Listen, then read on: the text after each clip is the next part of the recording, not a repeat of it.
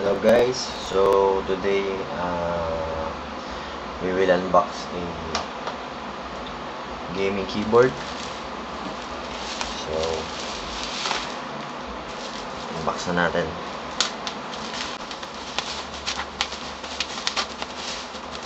This is from Redragon.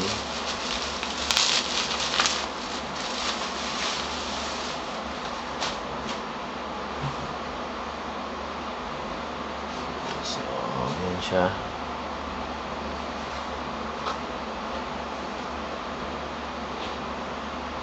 Then this is the features.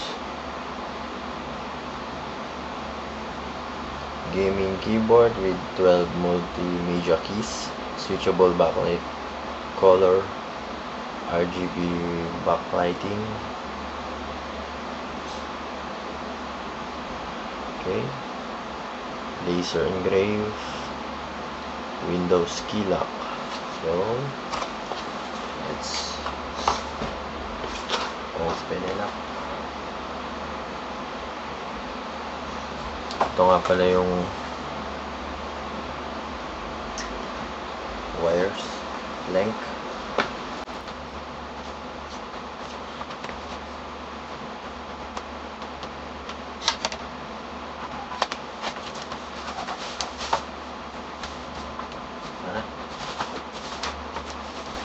So we got a manual. Hindi ko lang alam kung paano sabihin to o pronounce. Redragon Dyaus 2. I don't know. Depende na lang sa inyo kung paano nyo siya sasabihin. So yun ang itsura niya. And a free sticker.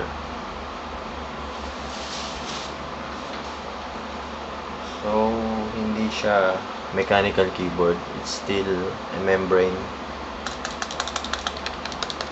but it sounds like mechanical, just a bit.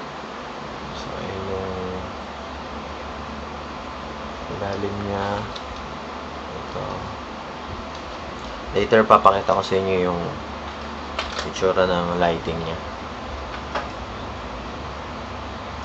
So Redragon Dyaus 2 model K509 RGB wired gaming keyboard. So saksa ko muna. Let's plug in it.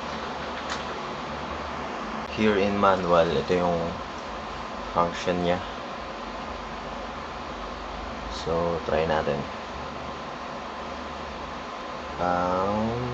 So FN, then page down, on and off. So yan, then off. Okay, ganyan yung itsura niya kapag naka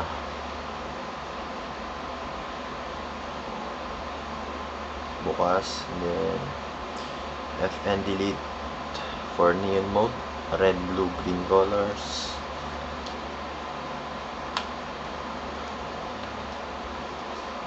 So pag insert spectrum mode in 7 colors. So yan, nagbabago siya ng kulay. Automatic. In single color. And then FN home, static mode. So yan, static color.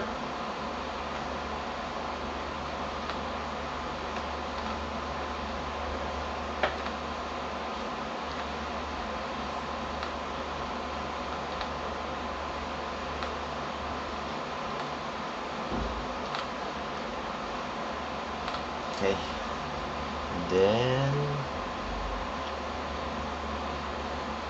page up for static mode in one of 3 color sequence. So yan, steady color, pero pwede kayo mamili kung anong style ng color sequence. And for brightness, FN, then up or down. So let's try natin yung ito. Down, then up. Then backlighting, FN, speed up or speed down yung left and right arrow keys. So try natin to. Then yan, mabilis siya magpalit. Then pag sagad,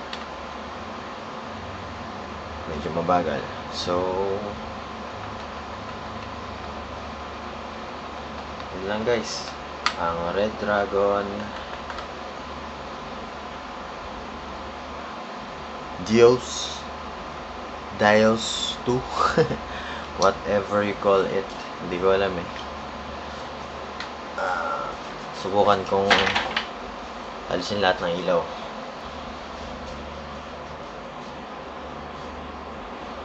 So that's how it looks like. Then page up.